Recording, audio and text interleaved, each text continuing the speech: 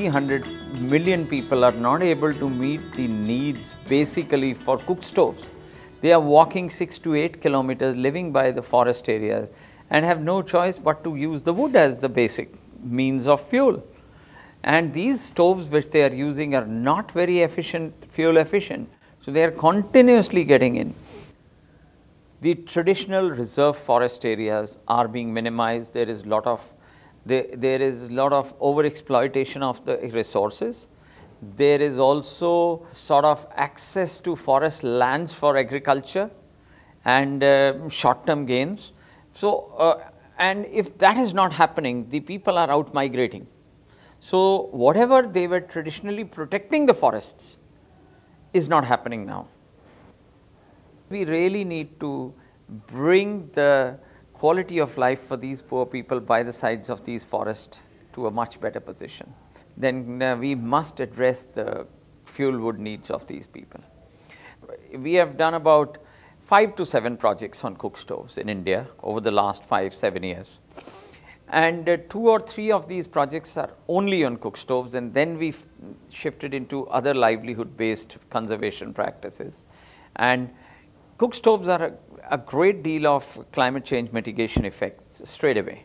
And also they link up to the biodiversity because the reduced use of woodlots, re-emergence of forests occur faster. And we focus very strongly on 3 issues while we are deciding the fuel cook stoves. One is that there has to be a basic principle of people taking the decisions, which ones they want. Second is they have to share at least 20 to 25, 30% of the cost of the cook stove. And the third thing is they have also to take the roles and responsibilities, and all this is not done over a period of 2 days.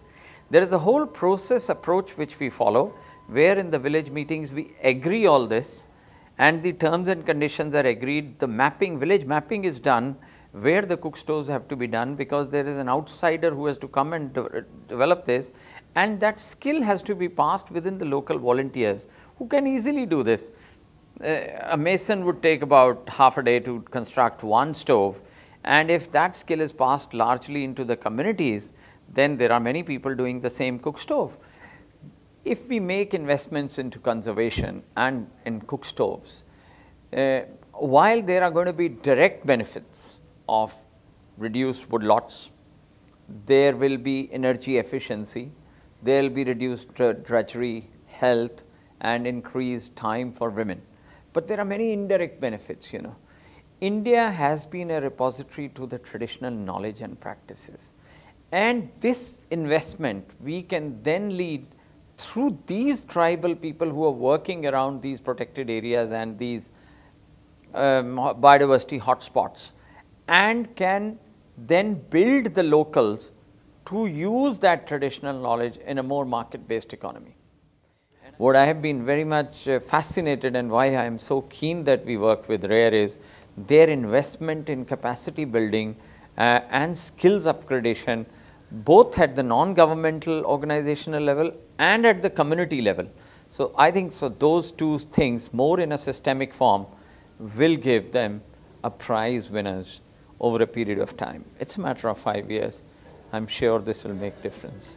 If we can attempt this sort of an approach of simple cook stoves to be introduced, there is a great opportunity for livelihood benefits.